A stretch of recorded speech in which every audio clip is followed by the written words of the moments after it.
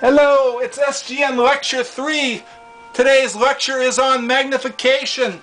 You know, magnification. That was weird. You can do two things with a telescope. You can magnify and you can gather light. I'm here to tell you that you want to gather light. Be content with a Jupiter like this, marble. Do not think that you are going to see a Jupiter like this in your telescope. You are not the Hubble. The Hubble isn't even the Hubble anymore.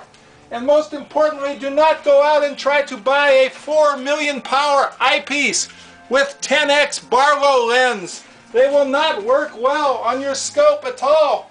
You will see a big Jupiter. No, you will see this in your eyepiece. Your eye will begin to resemble this. Nobody wants that for you. Nobody. So be content. Manage your expectations. Be happy with the Jupiter the size of the marble. Get a good wide field, low power. I'm reading my cue cards. Eyepiece such as this 16mm Koenig from University Optics 1971. Thank you.